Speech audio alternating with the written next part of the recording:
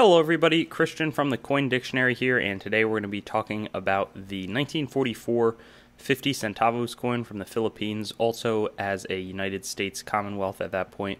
So there's a lot to learn, very historic coin, but we'll be discussing its value more towards the end, as well as things like mintage, the historical background, and really what you want to know as a basic overview here. So we'll start with the design.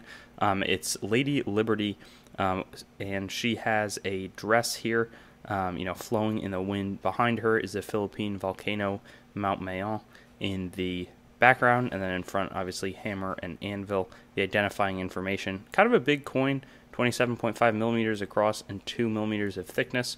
But then we get to the back, and we see United States of America 1944 S, and that is San Francisco. So this was made in the United States and shipped abroad for use in the Philippines.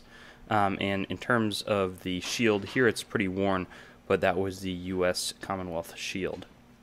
Now, this coin is 75% silver, so there's obviously going to be some silver value kind of as a base of, probably like $6 or $7 at current silver prices, but that's really not all that there is in terms of the value on this coin. It was made to just kind of circulate like any other coin would, and this Commonwealth period lasted from 1935 to 1946, so but it did circulate beyond the 40s. This specific design was just a 2-year issue, 1944 and 1945, and the 50 centavos would be 1/2 of a peso.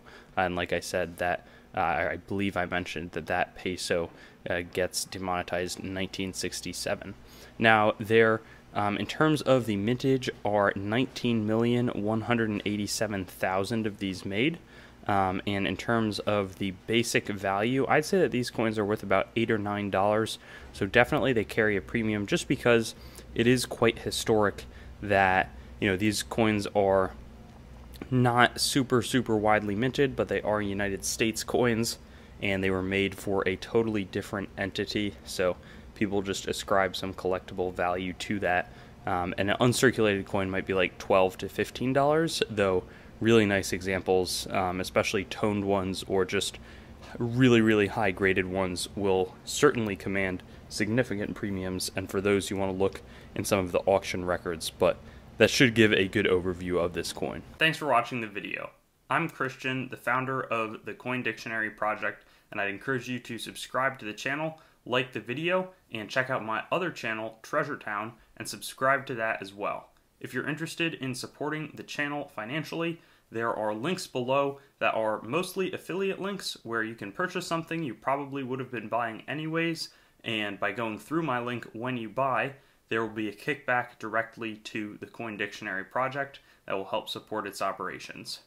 Hope to see you on some of my other videos, as well as on my channel Treasure Town.